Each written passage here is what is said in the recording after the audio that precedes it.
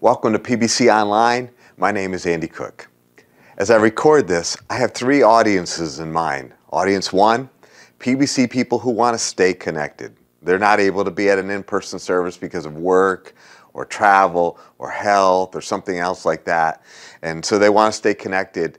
Guys, I want you to know that you matter to us. And thank you so much for prioritizing your connection to the PBC body and not missing a sermon in the middle of a series and all that.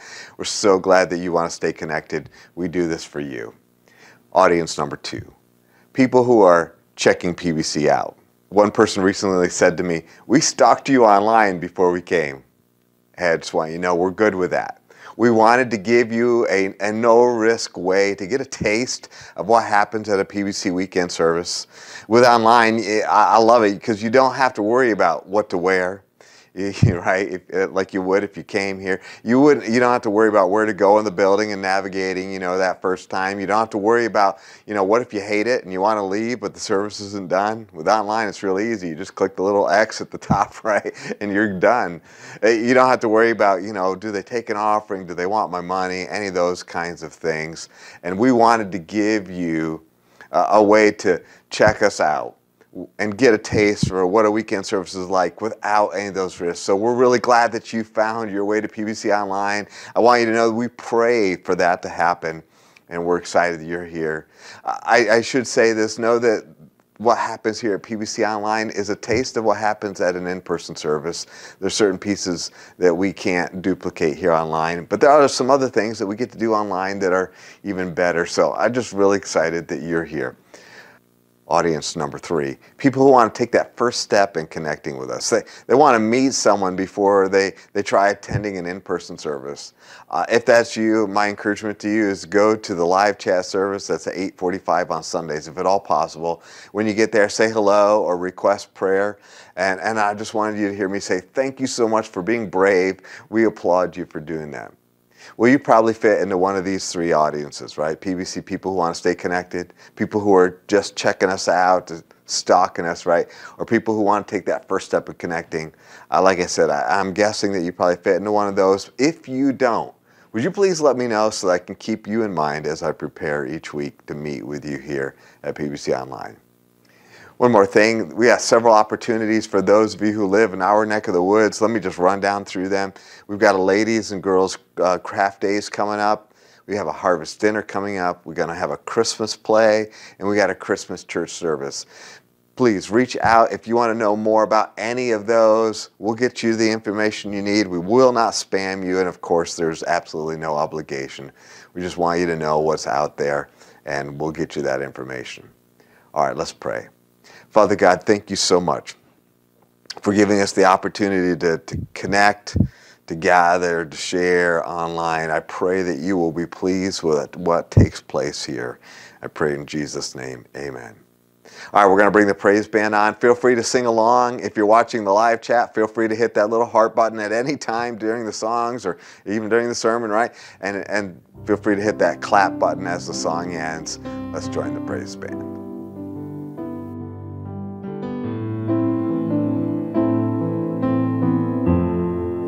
Approach the throne of glory.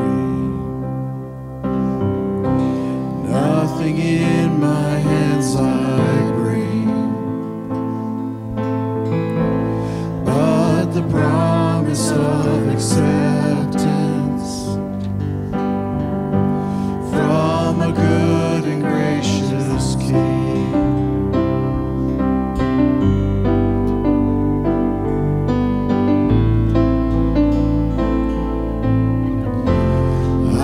Give to you my burden as you give to me your strength. Come and fill me with your spirit as I sing to you this praise. You deserve the greater glory.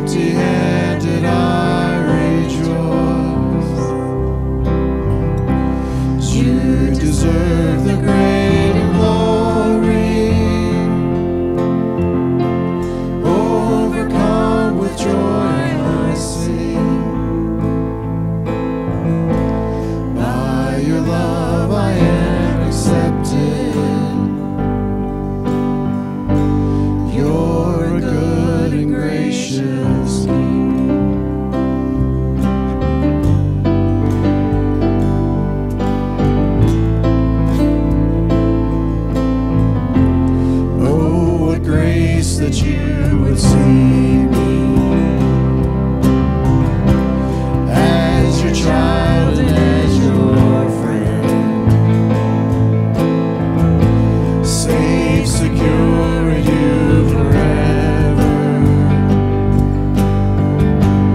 I pour out my praise again. You deserve the greater glory. And overcome, I lift my voice to the King in need of nothing.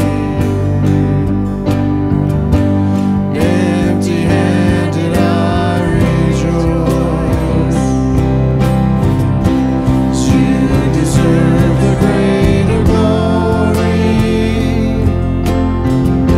And overcome with joy, I sing.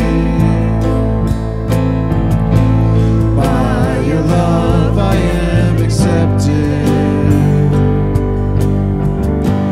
You're a good and gracious King.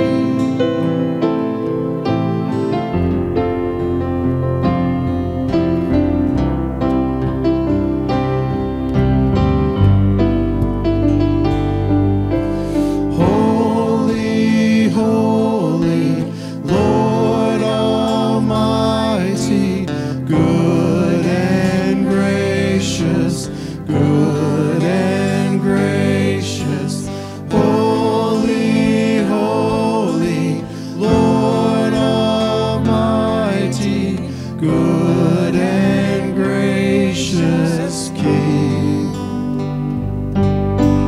Holy, holy, Lord Almighty, good and gracious, good and gracious. Holy, holy, Lord Almighty, good and gracious King. 'Cause you deserve the greater glory. And overcome, I lift my voice to the King in need of nothing. Empty-handed, I rejoice. You deserve the greater glory. And overcome with joy, I sing. By your love, I am accepted.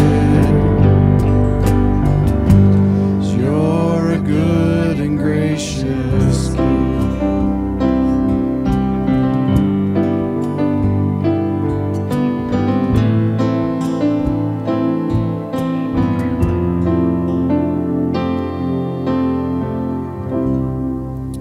Amen. Aren't you glad that we can sing the truth of that song? I was so encouraged by what Pastor Andy said, that our shame and our guilt is covered by the blood of Jesus Christ. We look forward to that day that this life is as bad as it's going to get for those who are Christ's followers. And we do that through the goodness and the mercy of God and His strength. We're going to sing about our strong God now. Would you sing this last song with us together?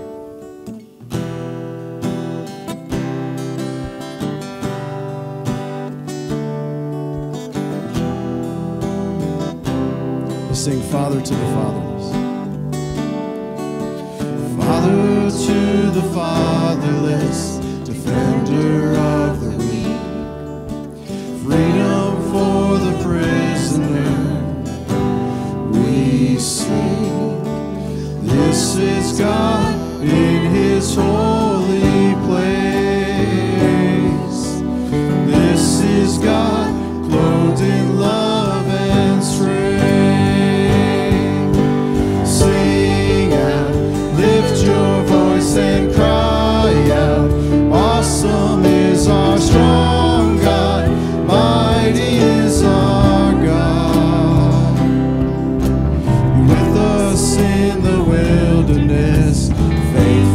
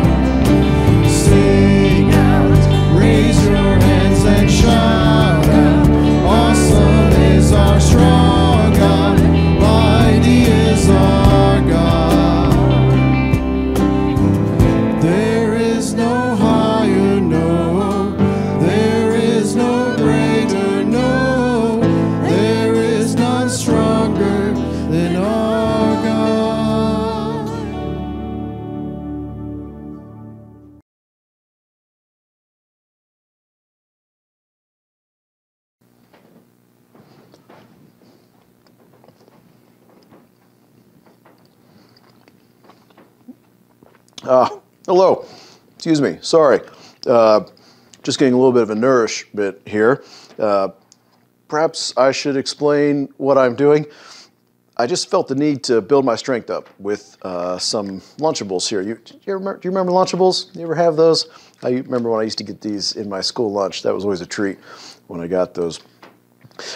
I don't know if you go online before you watch this and print off the outline. And if you've done it consistently, you'll notice that there's sort of a trend. Pastor Andy's outlines, when he does them, he tends to have a lot of blanks on his, sometimes front and back, smaller font. He puts a lot of information on there. I tend to be the opposite. Sometimes I only have 3 or 4 blanks, and I always have to spread them out to make it look like they take up the full piece of paper. Well, this week, I've got front and back and a smaller font and lots of blanks to fill out. And maybe you print it out and you're looking at that and you're saying, man, I know when Pastor Joel only has 3 or 4 or 5 blanks, it takes about 30 minutes. He's got maybe 20 blanks on there. How long are we going to be here?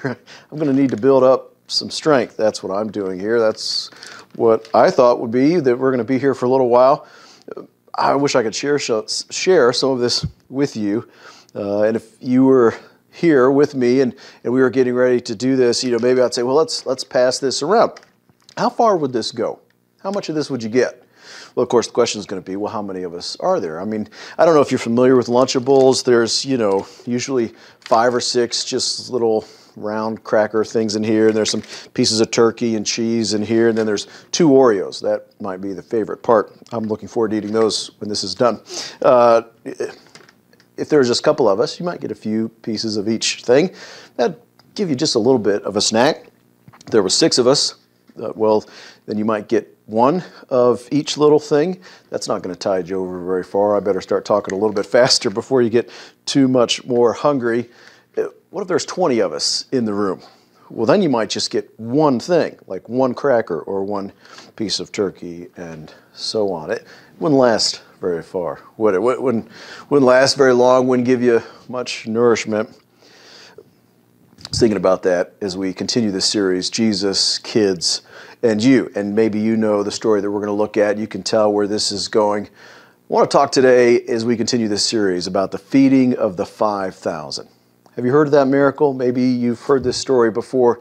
Maybe for you this is going to be the first time. Interestingly enough, this miracle of Jesus is the only one that's mentioned in all 4 Gospels. We're going to look specifically at John's account of this Gospel, so let's read it together. All right? If you're ready, the words will be on your screen, or you can turn your Bibles to John chapter 6. Let's read together. After this, Jesus crossed the Sea of Galilee, or Tiberias. A huge crowd was following him because they saw the signs that he was performing by healing the sick.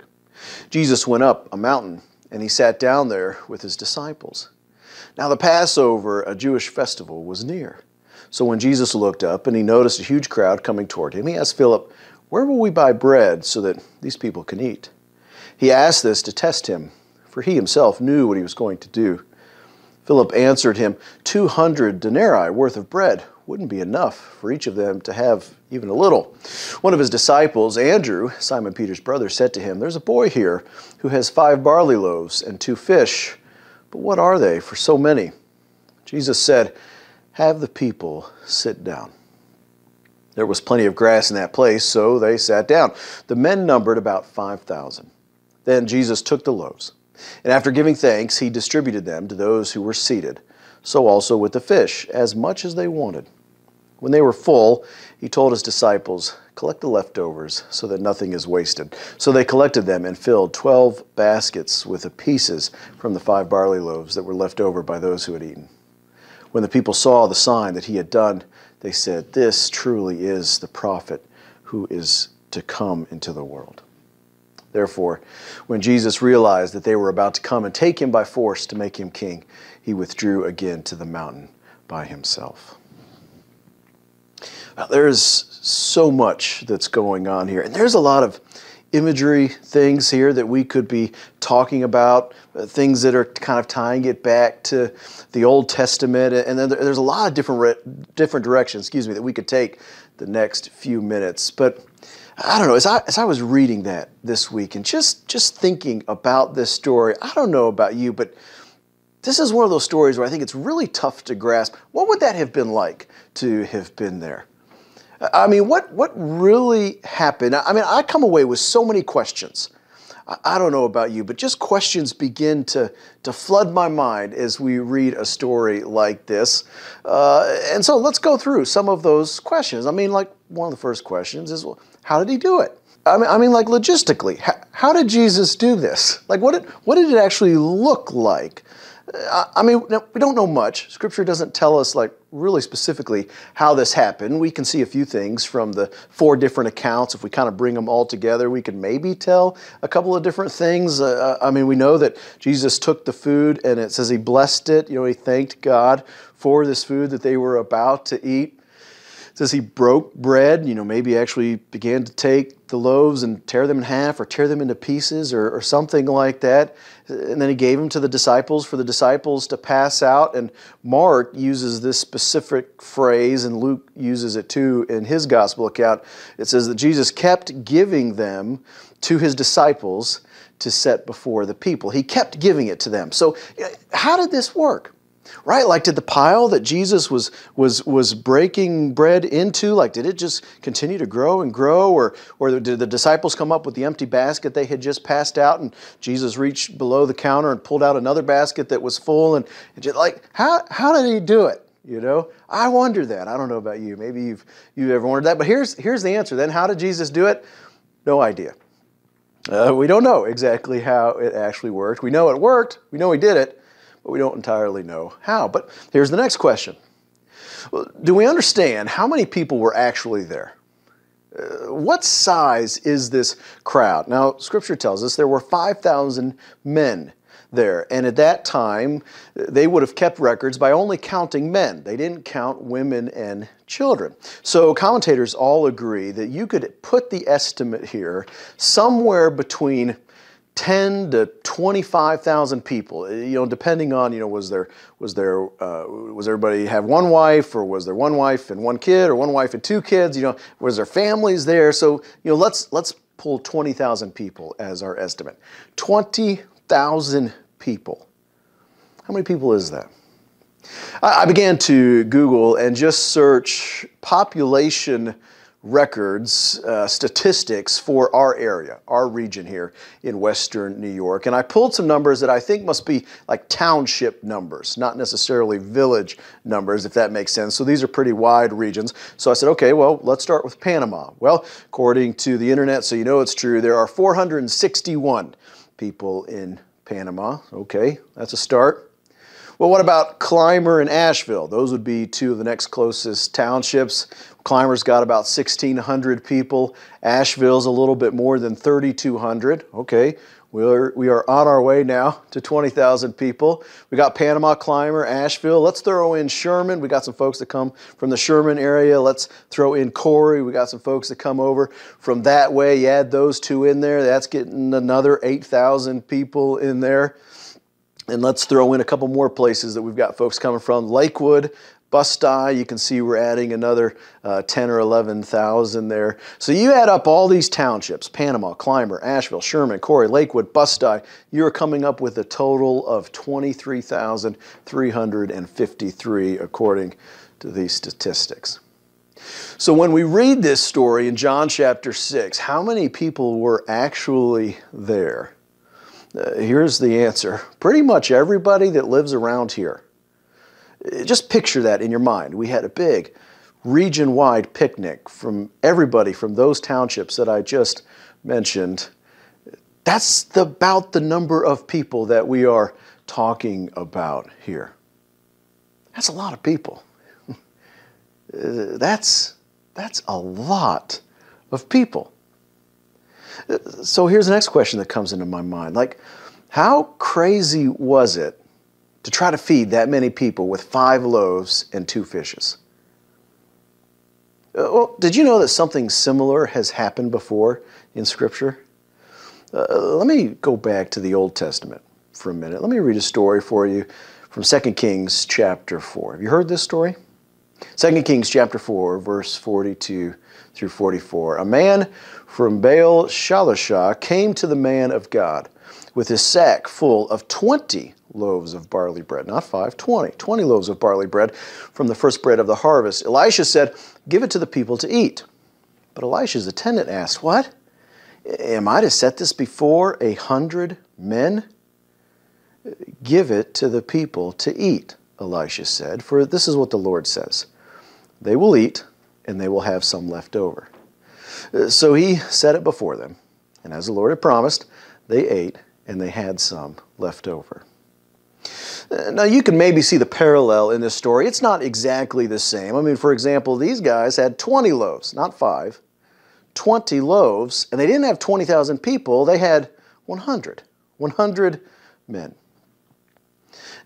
And I want to make sure we're clear on this, and not that it matters a great deal to the story, but these stories keep referring to these as loaves of bread. But they're not a loaf of bread like you and I would think of a loaf of bread, right? You go to Walmart or Aldi or Wegmans or wherever and you buy a big loaf of bread. That's not what these would have been like back in this time. It would have been the equivalent to a dinner roll size, right? Something like this. This would have been what they would have called a loaf of bread, just a small little dinner roll. So in this story that we just read, they had 20 of these for 100 men. And another interesting thing that you see there is that they were barley loaves, barley rolls. What's interesting about barley?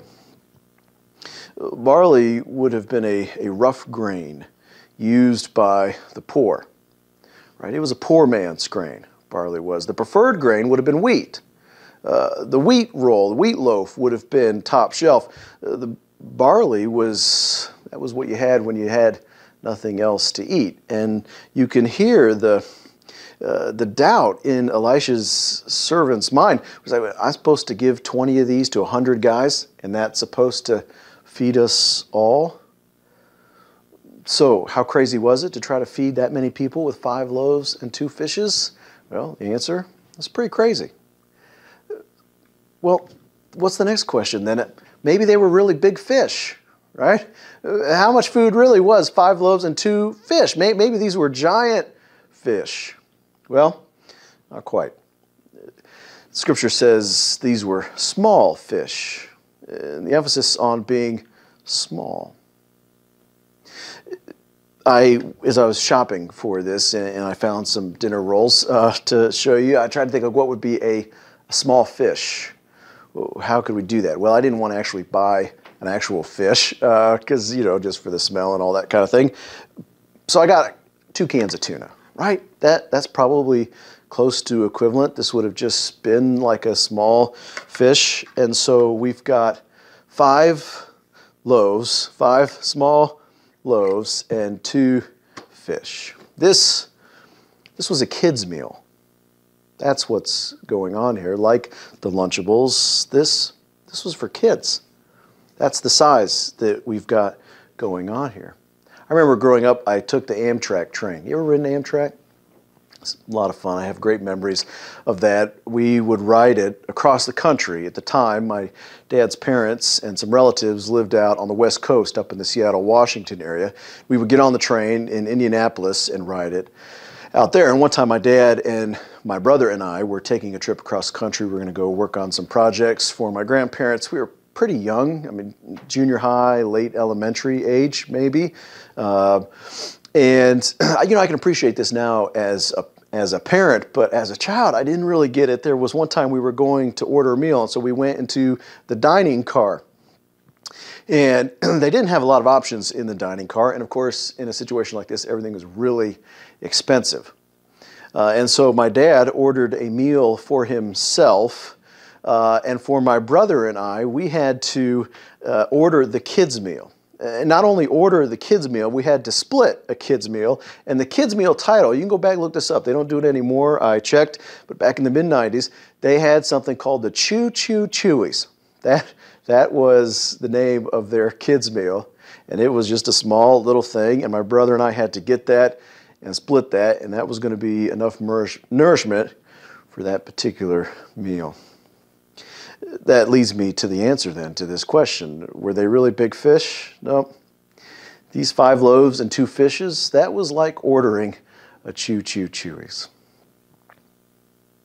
The next question then, is there a goosebump sentence in this story? Man, I am so glad you asked that question. How did you know that I wanted to talk about this? Here's the answer. Let me give it to you right up front. It was in verse 10, I think. Did you catch it when we read it? Jesus said, "Have the people sit down." Man, I got goosebumps when I read that and just meditated on that. And look at what Jesus has done up to this point in the story. Right? Jesus has put these disciples and everybody in an impossible situation. I mean, it's impossible, isn't it? The disciples had no options. Right? The best they can do, the best they can come up with are these 5 small dinner rolls and 2 little fish, 2 cans of tuna, so to speak. Just that, literally, this amount of food for everybody that lives in this region. And they say, "Jesus, what are we going to do with this? This isn't even worth mentioning." And Jesus said, "Have the people sit down." Man, what that would have been like to have witnessed. And like you're sitting there, maybe you've seen Jesus do miracles before. You've seen him do the impossible. And you hear him say that, and you like elbow your neighbor, and you're like, "Did you hear what he just said? Like, did you catch this? Here comes the good part. Watch what Jesus is about to do." And everyone ate until they were full, and they had 12 baskets left over. As I was thinking through this story and trying to think through some of these logistical things, and it led to a couple more questions. Like, why was this the disciples' problem? Trying to feed everybody. Why was this their problem they were trying to solve? Well, the answer is Jesus made it their problem. What do I mean by that? Well, we read in another account, in fact, let's read it here, that the disciples tried to pass this on, right? They tried to kind of pass the buck, so to speak. But Jesus said, no, we're going to solve this. Let me read for you Mark's account of this same story, just a couple of verses in chapter 6, verse 35. "When it grew late, his disciples approached him and said, 'This place is deserted, and it is already late. Send them away so that they can go into the surrounding countryside and villages to buy themselves something to eat.' 'You give them something to eat,' he responded. Well, they said to him, 'Should we go and buy 200 denarii worth of bread and give them something to eat?' And he asked them, 'Well, how many loaves do you have? Go and see.' When they found out, they said 5 and 2 fish. The disciples, right from the get-go, recognized how insurmountable this problem was. They said it would take 200 denarii. A denarii was 1 day's wage. So it would have taken approximately, figuring some days off in there, 8 months of wages. 8 months of working just to begin to even scratch the surface. And frankly, we read there in John chapter 6, even this amount of money wouldn't have even begun to touch the need that they had. So what are we going to do, Jesus? Let's just let them worry about it. Send them home. They can find dinner on their way out. But Jesus knew that the problem was insurmountable. He knew that the disciples weren't going to be able to come up with any sort of solution. And so why would Jesus make this their problem? If I'm reading through this text, I say, okay, Jesus made this their problem. Why would he do that? Why would he make this their problem? And I think maybe it's because there were some things he wanted them to know. Right? There's some things that he wants you to know as you're reading the story, that he wants me to know. In fact, that's the final question that I want to talk about in our time together. What does Jesus want me to know as I'm working through this story? I think there's 3 things. The first is that this was an impossible situation. Right? Just think about some of this. Nobody could have claimed that they had close to the right amount of food. Right? That meal, the 5 loaves, 2 fishes, wasn't even worth mentioning, right? Somebody couldn't look at this and say, well, maybe they had more food than they thought, and they got it to stretch just a little bit more. No, I mean, they weren't even close. Think about that story we read from the Old Testament. There they had 20 loaves and 100 men, right? A multiple of 4 of the amount of loaves and a decimal fraction of the amount of people. And even then, the people were incredulous. What do you mean? 20 loaves are supposed to feed 100 people? That's crazy. They were in an impossible situation. Jesus wants them to know that. Jesus wants us to know that, right? Because what about things in your life? Have you ever found yourself in an impossible situation? There's no way out. There's no escape. And God could remove us from this impossible situation if He wanted to, but He's put us there. Why? Well, often I think He does it for the same reason that He didn't take the disciples out of the situation. He didn't give the disciples the easy way out of just saying, you're right, send them home, let them figure it out on their own. He did it, Scripture says, as a sign and to test their faith. He does it in our lives to test our faith, to stretch us. To say to us, where are you going to turn when you need help? Are you going to try to take the easy way out? Are you going to try to buy your way out of it? Are you going to try to scrounge up some money to see if you can figure out a solution? You're going to go out there and search among the people, try to find some solutions on your own? Like maybe if I just go out there and search, I can find enough loaves. I can find enough food to do this on my own. No, Jesus wanted the disciples to know, and He wanted us to know that we had no other options. The second thing I think Jesus wanted us to know here is that while this was an impossible situation for every person on earth, it was nothing for Him. Don't miss this. Don't gloss over this. Let's just stay on this idea for just a minute. Right? Because we look at this story and we think, wow, this was an impossible situation. This was a miracle that Jesus did. And try to think logistically, how did He make this work? How did he do it? I mean, this must have taken everything that Jesus had. He must have really had to have dug down deep in order to get this done. Do we make the mistake of thinking this was really difficult for Him to do? He's the maker of the heavens and earth. The almighty creator of the universe, the one that created the stars and the galaxies and put them into their place, and the one that created the world and the one that created you. This wasn't difficult for Him.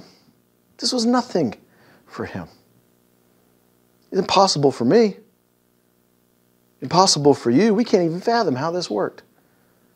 But it was nothing for Him. Exhibit A, just in this story, was that the 12 baskets that He had left over. I mean, He started with an amount of food that would have just been a mere fraction of one basket. Maybe it covered the bottom of the basket. Maybe. And He had 12 baskets left over. That's incredible. And the thing is, He could have had 10,000 baskets left over if He wanted to. This was nothing for Him. Here's the thing about Jesus. When Jesus supplies, it is never too little. Jesus never runs out. He loves to go above and beyond what we can ask or even think of. Paul tells us in Ephesians chapter 3, verse 20, now to Him who is able to do above and beyond all that we ask or think according to the power that works in us. Here's the thing. Jesus has never run into a problem that He can't solve. His first miracle, no wine at the wedding. No problem. The ones we looked at last week, a woman with a 12-year medical condition that was only getting worse, that no one could figure out. No doctor had a clue how to fix it. Jesus solved it. A 12-year-old girl that was dead, that Jesus went and took by the hand and said, little girl, get up. Wasn't an issue for Him. Sin and death needing to be defeated at the cross once and for all, Jesus did it. The disciples coming and saying, Jesus, we need food for 20,000 people, and all we have are 5 small loaves, 5 rolls, and 2 fish. Jesus said, have the people sit down. I think about that, them offering those rolls and those 2 fish. That leads me to the third thing that I think we need to know from this story, and that's this: God can do amazingly great things with the little things that we can offer. This series is called Jesus, Kids, and You. So you might have been asking, where's the kid in the story? Why aren't we talking about kids here? And if you missed him, he was easy to miss. That would be understandable. But he was there in the story. Did you see it? Let me read the verse again. John chapter 6, verse 9. There is a boy here who has 5 barley loaves and 2 fish. But what are they for so many? We don't know much of what transpired here. Right? Like, how did they find the boy in a crowd that size? How did they come across him? What did they say to him? What did he say to them? Oh, well, we just don't know. But we can conclude, it seems like, that somehow, some way, the boy's lunch got to Jesus. We know that much. So I think about that. I think about this boy who had his meager lunch. Comes prepared with this small meal. Word begins to spread that Jesus is looking for food. The disciples are working their way through the crowd asking, did anybody bring anything to eat?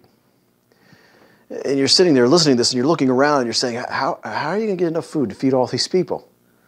The boy begins to feel this tug. Well, maybe I've got a little bit of a lunch. I can offer that. And we don't know if his parents were there with him. We don't know what those around him thought. You know, I know if I was a parent in that situation and I'm looking at this crowd and I hear that they're looking for food and I know what it would take to feed those people. One of my kids, little Johnny was like, hey, I've got this food I can offer. But like, shh, like that doesn't solve anything, right? Like that doesn't help. I mean, that's such an embarrassing small amount. It'd be better just not to say anything about it than act as if that would help. I might roll my eyes. Put that away. Right? Why would you even suggest that? Surely someone here can provide more or better. But maybe this boy thought, maybe someone can bring more than I can bring. But this is what I can do. This is what I can offer. I don't know what this will do. I'm going to offer it anyway. And we would look at that, or maybe the disciples got it, or whoever was gathering the food, they begin to look at it and say, this doesn't begin to solve the problem. There's nothing that can be done with this. I can't do anything with this. Why'd you give this to me? And Jesus says, that's exactly right. You can't do anything with that. But I can. Now just sit down and watch. Man, I wonder sometimes how often do we miss a chance to get a front row seat to what God can do because we think that what we can offer doesn't matter. Or because we think what we can offer is too insignificant. I would challenge you to think about this week. What do you have? What has God entrusted to you that you could offer to Him and say, God, I don't know how this solves the problem. God, this doesn't seem to make a dent in anything. I don't know what you can do with this, but I'm ready to offer it. I'm ready to watch what you can do. God puts us in these impossible situations. He put the disciples in an impossible situation because He operates in such a way that all of the praise and all of the glory is His. Right? We don't read this story and say, wow, that little boy is amazing. I mean, look at what that little boy did. Right? We don't do that. We read the story and we say, no, it's my God that's amazing. Man, look at what God did. Look at this miracle that Jesus did for all of these people. We want things to happen. We want to be a part of things where we could only say, praise be to God. I think about that as it relates to this church, to PBC. Hey, we want to reach the region around us. We want to build into the community. We want to reach the 20,000 people that live around here. Those communities, those townships that I mentioned at the beginning of this. Yeah, but we're a church of about 150 or 200. That doesn't make a dent. How is this small church going to reach 20,000 people? God, I can't do it, but I know you can. Here's my small, meager offering. I want to sit down and watch what you can do. Our church, we want to help people grow. We want people to take that next step of faith, that next step of obedience to be discipled. But we ourselves are a faulty people, we ourselves, sometimes we're just trying to make it through the day. God, how are we going to do this? God says, you can't, but I can. Sit down and watch what I'm about to do. Ask yourself this week, God, what have you given to me that seems small, seems insignificant, doesn't hardly seem worth mentioning, that I can offer back to you, that you can then turn and do amazing things with? God doesn't need us, but He wants to use us to do more than we could ever ask or even think of, demonstrating His unmatched, unparalleled, amazing power in impossible ways. God bless you. I'm praying for you this week as you evaluate in your life, what can I offer to God? Thank you, Pastor Joel, for sharing with us today. Friends, I want to leave you with these words from Isaiah 55. Let me read it to you. Come, all you who are thirsty, come to the waters, and you who have no money, come, buy and eat. Come, buy wine and milk without money and without cost. Why spend money on what is not bread, and your labor on what does not satisfy? Listen to me, and eat what is good, and you will delight in the richest of fare. Give ear and come to me. Listen that you may live. Seek the Lord while He may be found. Call on Him while He is near. Let the wicked forsake their ways and the unrighteous their thoughts. Let them turn to the Lord, and He will have mercy on them. And to our God, for He will freely pardon. For my thoughts are not your thoughts, neither are your ways my ways, declares the Lord. As the heavens are higher than the earth, so are my ways higher than your ways, and my thoughts than your thoughts. Friends, we'll see you next time. In the meantime, you're deployed.